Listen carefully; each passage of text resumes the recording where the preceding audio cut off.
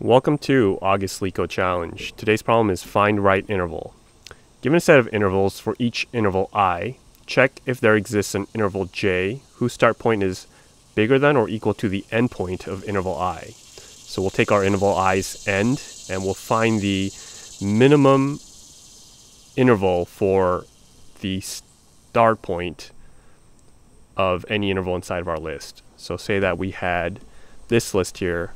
You can see the end point for this interval I. The first interval here has a start point that's less than, or I'm sorry, equal to or greater than the end point of interval I. So we would do 0. Same thing here. 2's ending interval, we see that the minimum start interval is 1. So it's kind of like sorting it in a way, but not quite, because these intervals could overlap each other. Something to note is that the endpoint is always bigger than the start point, yeah, obviously, and none of the intervals have the same start point. So what I'm going to do is take this example here, and let's just see what it looks like. Actually, I'll take this example. This might be a little bit better.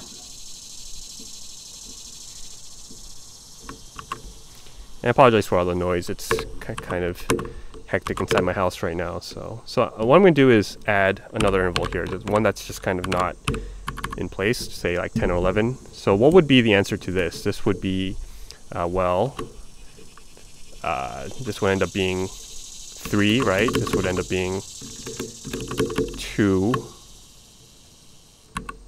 This would end up being 3, and this would end up being -1, because obviously this one's endpoint has no start point that's greater than or equal to it. So one way we could solve this problem is just to kind of brute force it. So for every index, we'll just check all throughout, hey, find the index point where the start is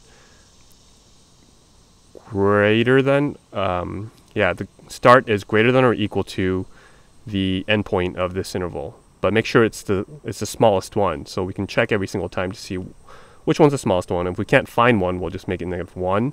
Otherwise, we'll return the index. But obviously, we're going to have to do that for every single number, right? Or every single index. So that ends up becoming like a n squared time complexity. So we can do better than that. Let's think about like how we could structure these. Let's start with getting the starting points. So say that this is like starts, and this would look something like 1, 2, 3, 10. Now what about the ends?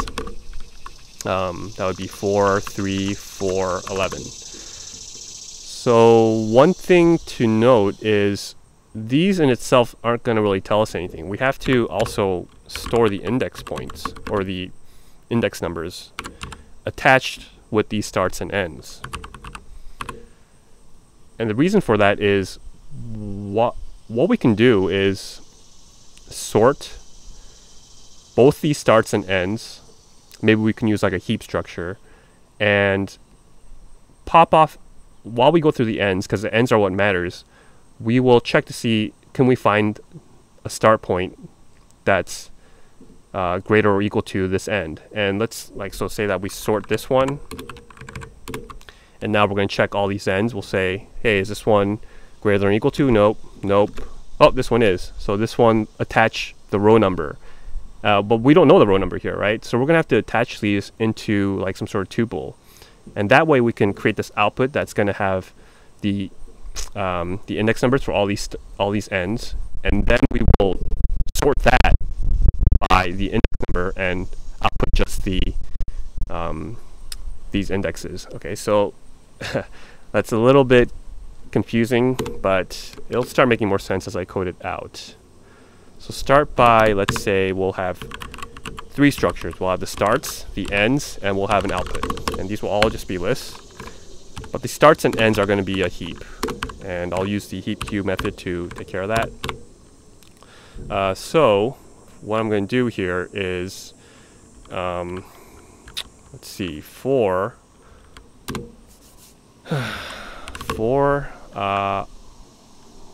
the index number and the start and end, in enumerate intervals.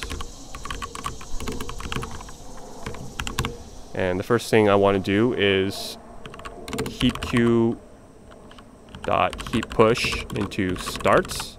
I'm going to make a tuple of, well, the start and the index number. And I'll do the same thing with the ends. And now these are going to be sorted. It's a heap. It's a min heap, so that'll be sorted in order of the start and the ends. And now we have our structure to help us out here. I'm also going to add something to our starts. I'm going to add a final one for this negative in case that we can't find anything.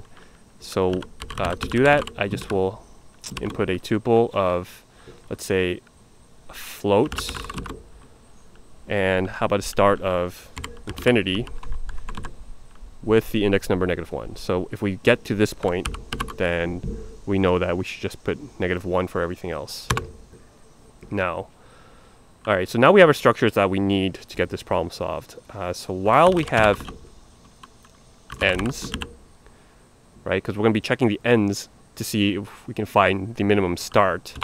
So while we have the ends, let's first pop off the start and index number, and I'll call that I guess I start.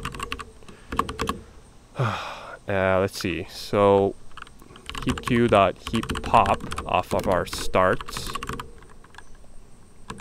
and we'll check. Well, oh wait, we need this in a while loop, of course. So how do we do this? So first we'll pop off the end and I end, let's say. And now we'll have an inner loop that says, okay, while we have starts and the start is less than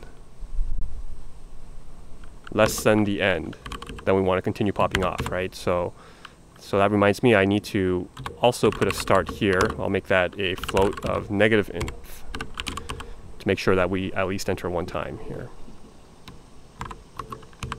So what I'll do is pop off the start and I start, and now we'll check, hey, is start greater or equal to, greater than or equal to? Yeah, greater or equal to the end. Because if it is, we just break.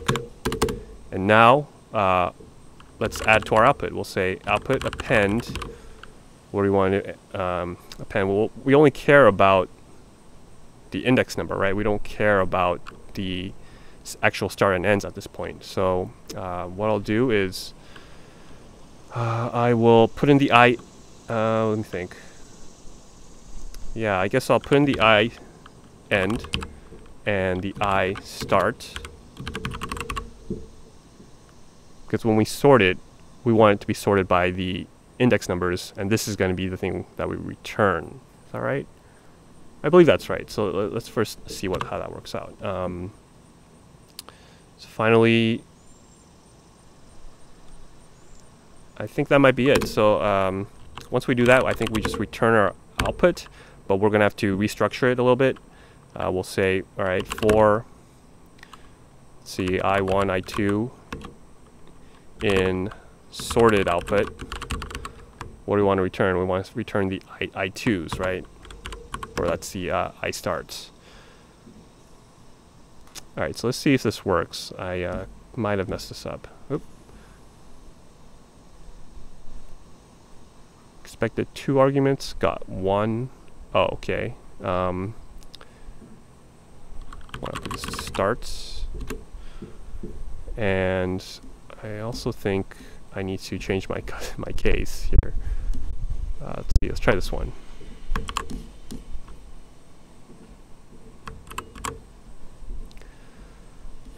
Okay. So. Okay. All the syntax. Yep. Gotta make that a tuple. Okay, so that looks like it's working. Let's go ahead and submit it. and accepted. So what is the time complexity on this? N log n, right? Because all the sorts and all the heaps.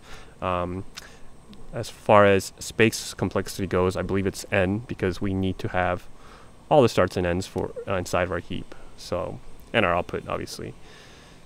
So it could be better than this.